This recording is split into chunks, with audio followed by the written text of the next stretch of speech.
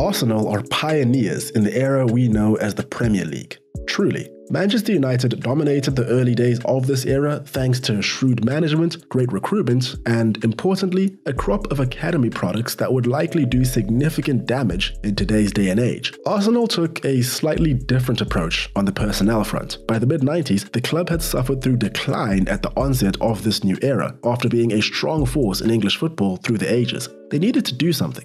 Luckily for them, a board willing to take a shot on a relatively unknown Frenchman and the relaxing of rules around transfers of foreigners in the EU was all they needed to reclaim their top spot. All the same, in 1995, before any of that happened, one transfer in particular is very, very high up there amongst the most important of the lot. Heck, it might even be the most important. And that one transfer was that of Dennis Bergkamp, the man with ice in his veins. Thierry Henry, Patrick Vieira, Sol Campbell, Tony Adams, they all needed him to make the dream work, and vice versa, of course. The Dutchman was at the center of all of Arsenal's success in the late 90s and early 2000s. A man with one of the most elegant touches you'll ever see, a mainstay in the Arsenal attack, being used in every forward position, an extraordinary leader, and above all else, a certified icon of Arsenal Football Club. In this video, we're going to take a look back on how great of a baller this man truly was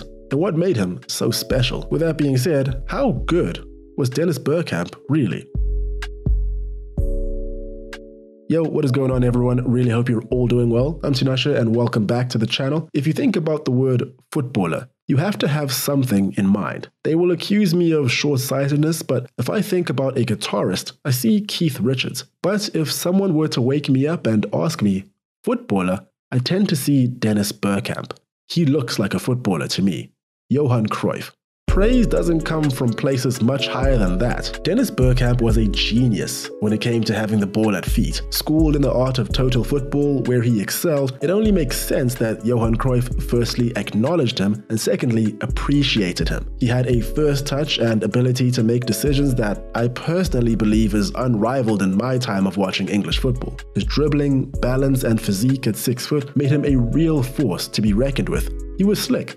I think that's a pretty good description. He also had a bit of a mean streak, lashing out with an elbow or a high stud challenge more than once. Twice voted as the 3rd best player in the world and also named as the 2nd greatest Arsenal player to ever live, behind only Thierry Henry in 2008. Despite this, the man is reported as being shy and introverted and has a fear of flying, a stark contrast to his larger-than-life, bold on-field presence. Born in Amsterdam in 1969, Dennis Bergkamp was the last of 4 children born into his family, a working-class family where his father was an electrician and also dabbled in the lower divisions in Dutch football. Bergkamp followed suit with his interest in football, honing his skills bit by bit. When speaking on how he developed his technique in his childhood, he once said, "I was there with my friends every day and you are forced to play a certain way. You don't tackle on the street because it's quite painful. So you stay on your feet, get the balance right and pass the ball." At the age of 11, he joined Ajax's youth program and has admitted to admiring several players growing up. Amongst those players, Johan Cruyff stood out, of course, and so did Glenn Hoddle. He always kept his head high. His vision, his control, his balance. English football was so fast then and there were a lot of mistakes, so to see one player who stays calm stood out. And while we're on the subject, just to set the record straight, he liked Hoddle. Hoddle, who was a Spurs player for large portions of his career, but Bergkamp was never a Spurs fan. Don't get it twisted. Cruyff, who happened to be the manager of Ajax at the time, was thoroughly impressed with the progress that the man was making. In 1986, it was decided that he would get his shot at first-team action. His time at Ajax was destined to be great from the very beginning. With the skill set and mentality he had, it was near impossible for a player like him to fail. Not too long following his debut, he became a first-team regular. And this is when things started to get crazy. He helped Ajax reclaim the Eredivisie title in 1990 after years of missing out thanks to PSV. And from 1991 through to 1993, he was the top scorer in the Netherlands outright. He was about 24 at this point. You would think he was playing as a striker here, but he actually operated just about everywhere. 122 goals in 239 games. The man was hot property for sure. So here's a question. Can you guess who was after him? You'll never get it, I promise. It was Real Madrid. I know.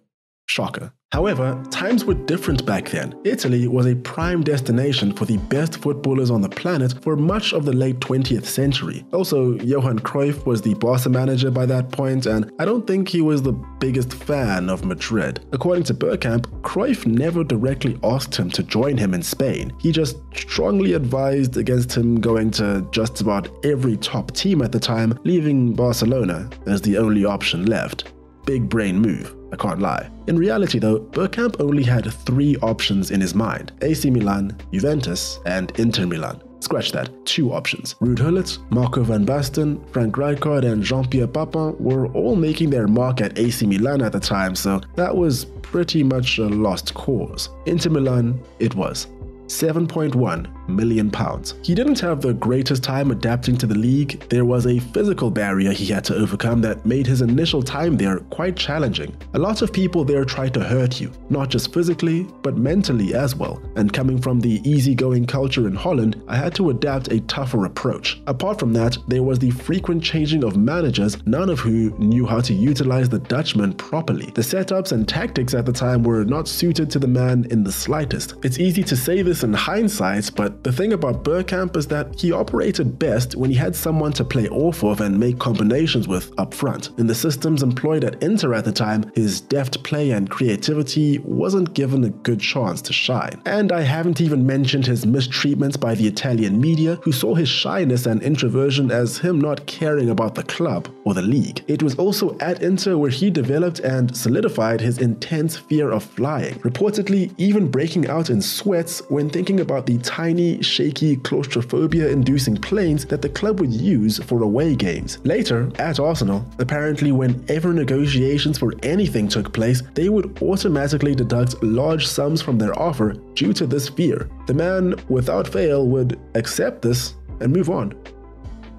A lot like Thierry Henry, who was still some years off arriving at Arsenal, it was a less than ideal stint in Italy that preceded his arrival in North London. Despite this, the prospect of the non-flying Dutchman arriving at Arsenal was an interesting one. Anyone paying attention to greater European football knew what the man was capable of, after all. Initially though, that didn't seem to make a difference. He had a tough start to life at Arsenal, going goalless in his first 6 matches. He scored 2 on his 7th attempt against Southampton, and from then on proceeded to become a pivotal part of Arsenal's setup in the months to come. And then Arsene Wenger arrived. The two immediately hit it off. Their mutual love for elegant yet efficient sequences rendered this a match made in heaven. As soon as Wenger arrived, the tides turned completely for Arsenal. Clean diets, effective training routines, and much more all led to a 3rd place finish in his first year. The next year, the Gunners not only won the league, but the FA Cup too, and Bergkamp was at the center of it all, scoring 22 in all competitions and creating 13 assists. He was also voted as the PFA Players Player of the Year, as voted by his own peers, and as the FWA Player of the Year, as voted by the press. It was unanimous. To put Bergkamp's class and sheer quality into perspective, in the August 1997 Goal of the Month competition, Dennis Bergkamp finished in 1st, 2nd, and 3rd, 2 against Leicester City and 1 against Southampton. Now, I don't have the records on me, but I'd be shocked if that's been done by anyone else. The next few years were filled with highs and lows. They were the highs of scoring one of the greatest goals in World Cup history, a late quarterfinal winner against Argentina. They were the lows of missing a penalty in the 98-99 FA Cup semi-final against Manchester United and going on to lose the match. This miss obviously took a shot at Bergkamp's confidence and overall mentality, but it affected him far more than you think. He refused to take another penalty for the remainder of his career. United dominated the league for the next 3 years, with Arsenal finishing as runners-up each time. Arsenal began to bring in heavy hitters such as Thierry Henry and Sylvain Wiltord as frontmen, limiting Bergkamp's game time. And that, along with the departures of teammates Marc Overmars and Emmanuel Petit in 2000, fueled doubts over his future with Arsenal. But that was far from the end of Bergkamp's time with them. The winning returned in 2002, and coincidentally, Bergkamp was back to his best. Another double. It was a great season all round for Arsenal. Memorable for sure. But amongst all the memories, perhaps the most memorable one is a goal that is instantly recognized by anybody that claims to be a fan of English football. 2nd of March 2002. Newcastle versus Arsenal. Bergkamp was having a fantastic season all round, but a couple games prior to this match, he had received a 3-match ban for a red card against Liverpool. This match marked his return to action, and it only took him 11 minutes to leave everyone in a state of shock. Robert Pires controls the ball on the left flank and feeds it low into Bergkamp's feet. Only issue is that the ball arrives quite far to his weakest side. In this situation, what do you think the best course of action would be? A. Go back towards your own goal, shielding the ball to retain possession. B. Look for a safe pass to the side or backwards. Or C. Hit the nastiest first touch you ever seen, take the ball around your marker, do a quick pirouette, and slot the ball into the bottom right. Let's see how this one pans out.